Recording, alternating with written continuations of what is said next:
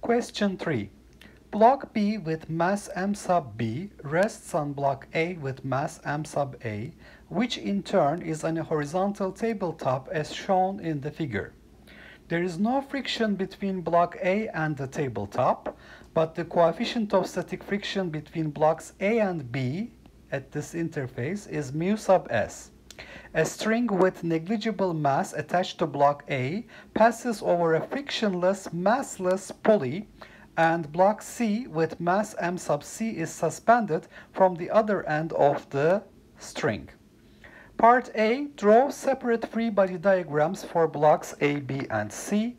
Part B, what is the smallest mass m sub b minimum that block B can have so that blocks A and B still slide together when the system is released from rest. Okay, so let's start with part A. So we're going to draw three free body diagrams. Free body diagram for block A. Block A basically has a weight. There will be a normal force from the horizontal table. There will be a force exerted by block B on block A because they are in contact. There will be a tension on the string pulling it to the right, and there's no friction at this interface, but at this interface we should have static friction pointing to the left, opposing the motion of block A with respect to block B. Okay, so having identified these forces, we can draw our free body diagram for block A. There is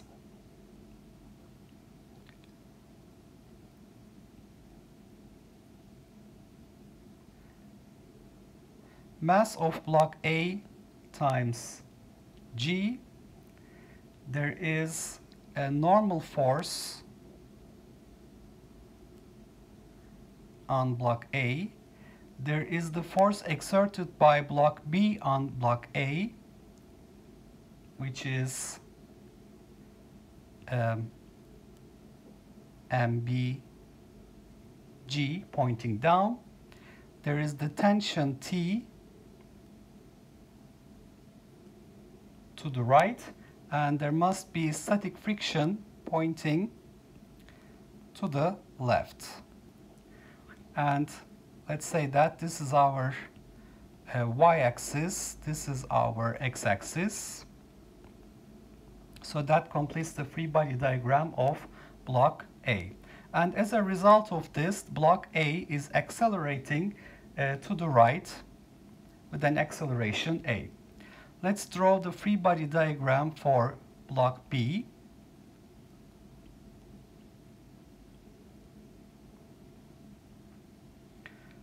Block B has a weight, mass of block B times G. It feels a normal force, and B.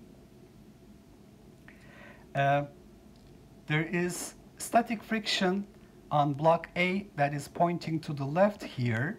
So in order to oppose the motion of block A with respect to B, since that's a mutual force between block A and B, it will be pointing to the right on block B. So static friction will be pointing to the right on block B. And as a result, block B is accelerating to the right together with block A. Now, free body diagram for block C. Block C has a weight, mass of block C times G pointing down, and there will be a tension on this string that is pointing up, and as a result block C is accelerating towards the bottom in the minus j hat direction. Now notice that I have used the same tension on two sides of the string here and here. Why? Because this is a lightweight string, a massless frictionless pulley is here, so we don't have any torque basically exerted on this pulley. because it's massless, and therefore we have basically the same tension on the two sides. Remember that if this is a heavy string, this is not the case. The tension will change depending on where it is being applied. Okay, so in part B of the problem, now we can write the net force on block A on the y-axis to be equal to 0. So the normal force that block A feels from the horizontal table is mass of block A plus mass of block B times G. And the net force on the x-axis, on the other hand, should be equal to tension T minus the static friction Fs, which is equal to mass of block A times A. For block B, we can write net force on the y-axis should be 0. So the normal force on block B, which is the force exerted by A on B, is equal in magnitude and opposite in direction to mbg that block A feels, so it is mbg. The static friction Fs should be less or equal to mu s times the normal force nb, which is mu s times mbg. The net force on the x-axis must be equal to static friction, which is mass of block B times acceleration A, which makes sure that block B does not slide against block A. So this acceleration A is basically static friction Fs divided by m sub B. From the free body diagram of block C, I have net force on the y-axis is equal to mc times A in the downward direction, so I can say it's mcg minus T in the downward direction. Okay, so putting these together, I have one equation here, equation 1, and one equation here, equation 2, that relates the tensions. So the tension I can summarize from this analysis that the tension minus the static friction is equal to mass of block A times acceleration A.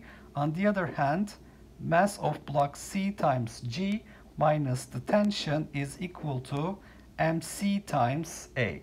So if I add these two equations, I will find that the tensions will cancel because they're the same on both sides of the string. So I will find that mcg minus the static friction is equal to ma plus mc times A.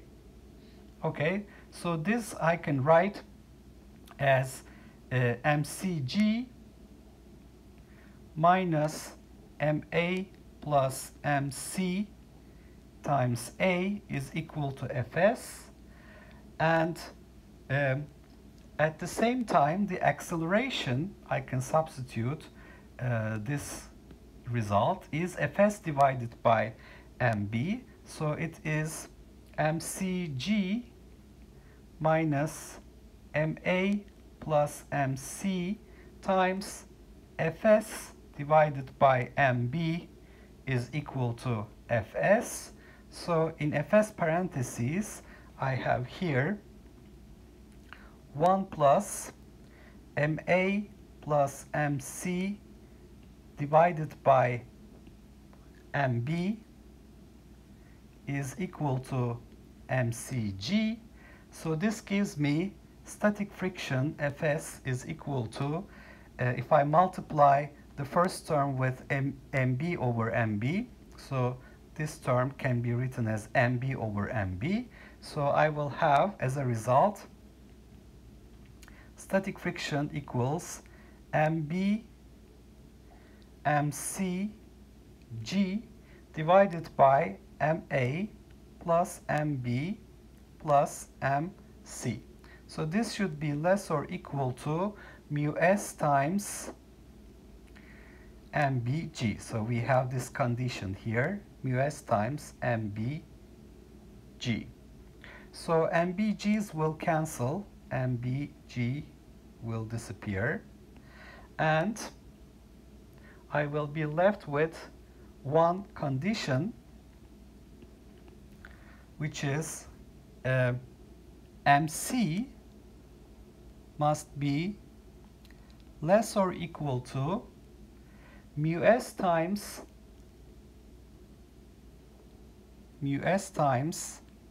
MA plus MC, also mu s times MB plus MB.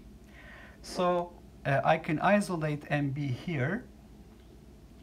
So you can see that if I take this to the left-hand side, I will get 1 minus mu s, 1 minus mu s MC minus mu s MA divided by mu s should be less or equal to MB.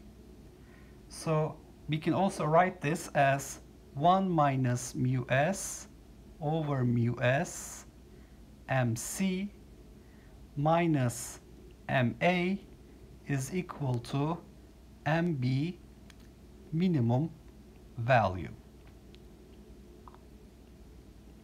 So let's put this into parentheses here. Okay, so basically, in order to draw the free body diagrams, I have identified the forces. On A, I have the weight of A, the force exerted by B on A. So there's MA plus MBG pointing down. Normal force, which opposes these two. There is tension on the string, and because we're trying to move A to the right with respect to B, a static friction will develop to the left on A. Now on B, I have MBG, the normal force, and the static friction on A is to the left. That means it is to the right on B due to Newton's third law. C feels the tension and its weight, and as you can see, it's not touching the table.